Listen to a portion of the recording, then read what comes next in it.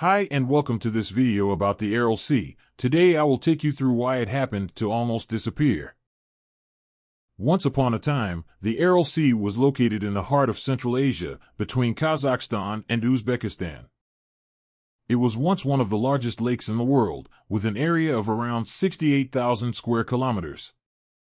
The Aral Sea was fed by two rivers, the Amu Darya and Sir Darya, which flowed into the sea and provided it with fresh water.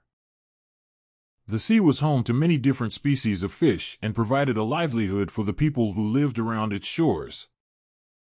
However, in the 1960s, the Soviet Union began a massive irrigation project in the region, diverting water from the two rivers to grow cotton and other crops in the desert. As a result, the Aral Sea began to shrink rapidly, losing around 90% of its volume over the next few decades. The consequences of this environmental disaster were devastating. The shrinking sea caused the climate to change, leading to hotter summers and colder winters in the region. The disappearance of the sea also caused the salt and mineral content of the soil to increase, making it unsuitable for farming. The once thriving fishing industry around the Aral Sea collapsed, and many of the people who lived in the region were forced to abandon their homes and migrate to other parts of the country.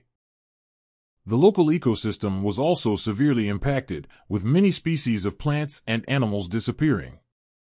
Today, the Aral Sea has been reduced to just a fraction of its former size, with much of its former shoreline now a barren desert.